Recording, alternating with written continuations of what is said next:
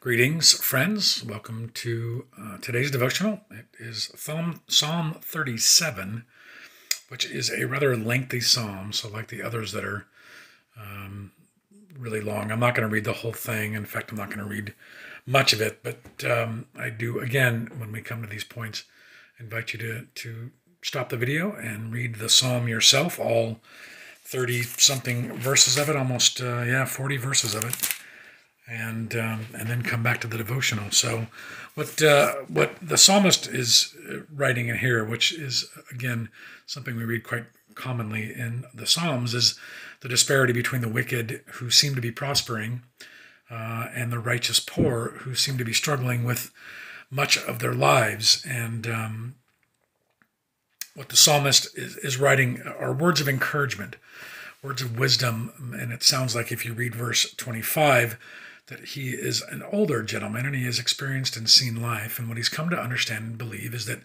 the riches and the wealth of the world will eventually come to nothing.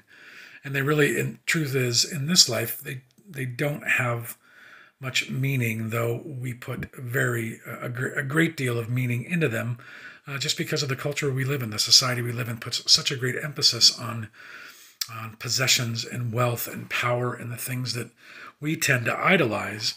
Whereas the truth is, a contented life is one that is a life that is bound in a deeper relationship with God, an understanding of the love that God has for us, and an understanding of His grace and all of the things that we've come to understand and know that are a part of the gifts that we have from God. Those gifts are they're priceless. They don't have value in this world, but they are eternal.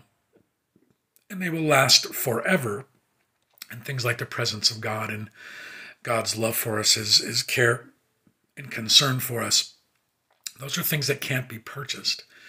And the people in this world that place their hope and their trust in their wealth and their possessions and their place in society will eventually come to a point where that will have been of no use to them. So their wealth was a temporary advantage for them, but certainly not anything eternal. And again, that's a really, really hard thing for us to digest and to live with, because wealth and power and those things bring us a lot of the creature comforts that we've become accustomed to.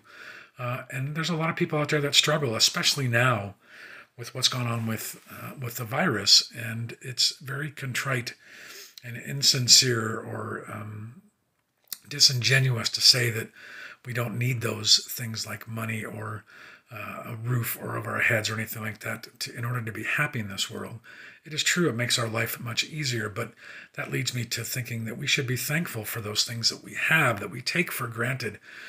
And this time during the quarantine has proven to me just how attached I was and how much I took things for granted, where much of the world doesn't have running water, a roof over their heads like ours, or things like air conditioning, the freedom to go to grocery stores and buy whatever they want, and think about the amount of food that we waste and throw away, or food that just spoils in our refrigerator because we haven't gotten around to eat it.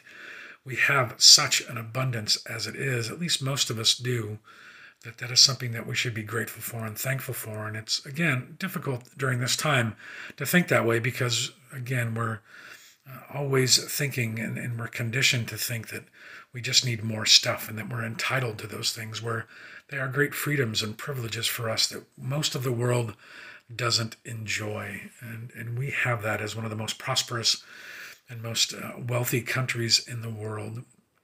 So we do have a lot.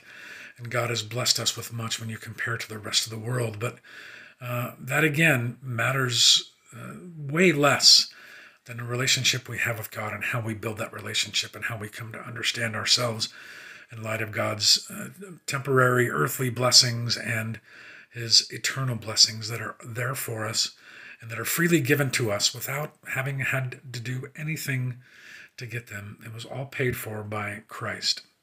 One of the other things in this psalm that is important for us is there's a couple points where the psalmist writes, "Be still and wait for the Lord." Be patient. And especially during this time, I know everyone's anxious to get back to whatever normal is going to be, your public life. But there is a great danger in that, I think, in my opinion. And we need to be patient so that we can take care of each other, we can take care of ourselves, and especially protect the most vulnerable people in this world, the people that live around us that we may or may not even know.